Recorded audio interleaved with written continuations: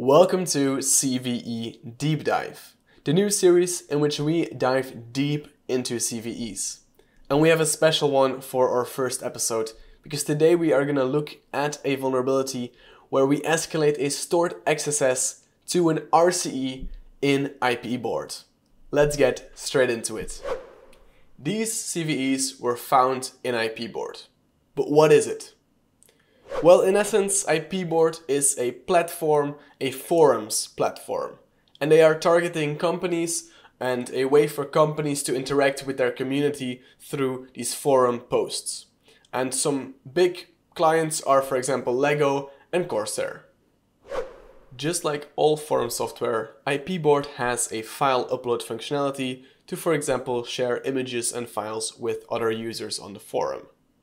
If you upload a file, then it gets saved on the web server and it gets named your original name, dot, a randomly generated MD5 hash, and then the extension. In the case of images, it is safe to just give the path of this file to the user so that the user can embed it on the forums and such, because images are secure.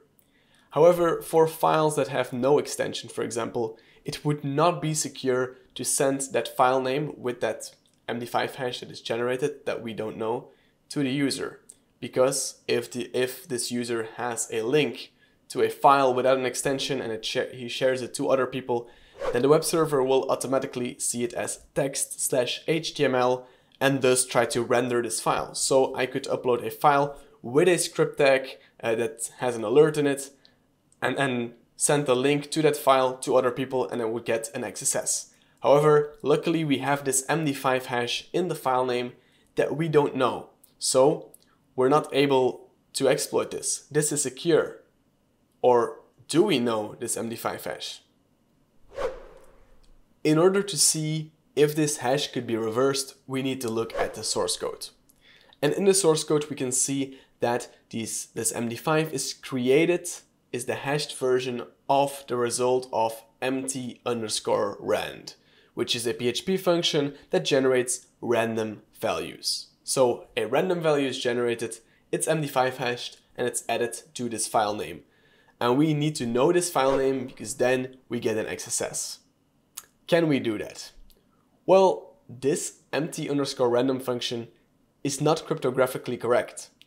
So, well, that should already give us a big hint that, well, hey, this might be possible. On top of that, this function only returns a return value between 1 and 2 billion, which leaves some brute force attacks actually feasible.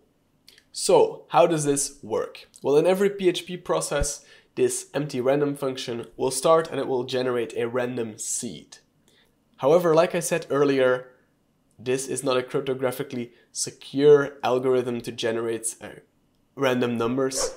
And in fact, there has been a lot of research done into this exact function, and people have found out a way to crack the seed given some values.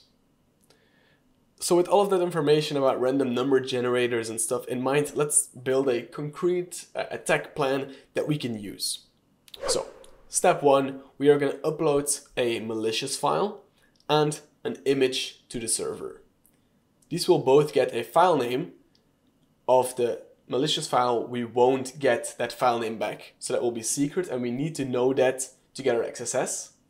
However, for the image, since images are saved by default, we will get this file name back, including this MD5 hash. Of this file name of the image, we are gonna take the MD5 hash and we are gonna crack it locally. Obviously a hash, you can crack it, and in this case we know that the number will be between 1 and 2 billion, so that's very feasibly cracked by Hashcat or John and whatnot.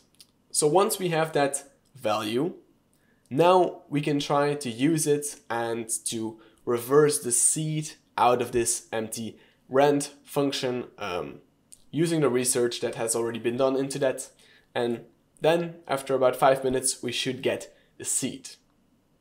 Now from the seed we can obviously generate all the other values that are being generated by this random number generator, and using that way we can reliably predict the file name of our malicious file.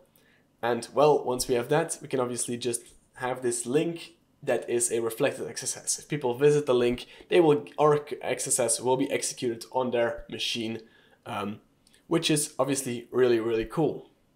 This vulnerability is really cool, but how can we increase the impact of it?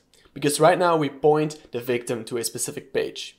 However, what if we could use a page that the victim visits often and have the XSS executed on that page? And well, for that we need to look into a new functionality in IPboard, and this is a chatting system. You can send messages to somebody, and if you send a message to somebody, you expect them to obviously look at the message. And now, in this messaging system, there is a way to embed images, but there's also a way to embed other pages on the forums, and that is done through an iframe. Now, by default, that would be very, very insecure, because then you could just iframe any page you want. But the developers have built in some protections, and they are only allowing specific paths to be placed there in the iframe to be iframed. So, okay, how are we going to get around this? Well, our researcher here has found a very clever way, because he can put in a path that is allowed, and then use .. to escape out of that path into a root directory and then point to the malicious file that we have just created. That way we can send a message to somebody, for example the administrator, and then when the administrator looks at that message, they will get the XSS executed without them knowing it. And so this is a really cool way where we went from a bug without a lot of impact, and we escalated it to have way more impact. And now we're going to see how we can escalate this even further to have the most impact you could imagine. So let's look into that. Where do we want to go from here? Well, we want an RCE, a remote code execution. And in the front end, we're unlikely to find it. However, IPboard also has a backend. And in this backend, there is a feature where you can edit templates, and through that way you could upload a malicious PHP file that will give you an RCE. However, it is behind authentication. You need to be an administrator on the backend in order to do all of that, in order to get that RCE. But now we know our goal. We want to become that administrator on the backend. And how are we going to do that? Because currently we only have an XSS on the front end on the administrator. But IPboard has this feature called widgets, and they can be configured from the front end. And the cool thing about these is that you can pretty much inject them with malicious code that will execute on any page that you want. So what we could do is, in our administrator visits the message that we sent them, an XSS will be triggered. What it will do is it will create a new widget on the front end that injects some malicious code on the index page of this website. So anybody visiting this IPboard instance on the index page, the main page, will get XSS. That is already very bad. However, I'm about to make it 10 times worse. Because on the backend, an administrator has a button that says visit the front end.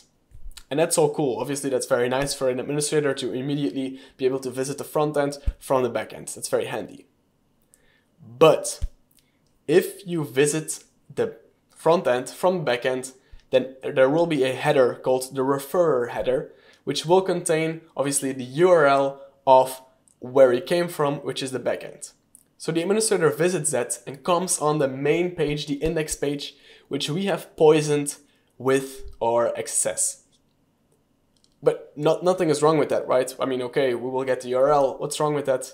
Well, the thing that's wrong with that is that the backend puts the session ID in a get parameter. So in the get parameter, there will be a session ID for the administrator. So the administrator then presses that button to go back to the front end, and in the referrer header, the get parameters are included. So because we poisoned that main page of the front end, we will then be able to see his session ID, his or her session ID, and that way log in as an administrator on the backend and get that RCE finally.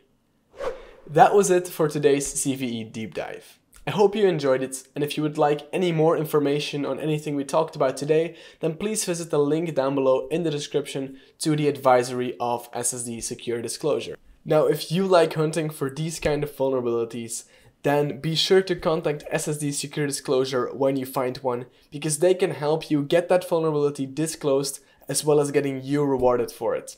Find more information in the links down below in the description. That was today's video. If you like this video, then subscribe to the channel so you never miss any of these CVE deep dives in the future. Take care, guys.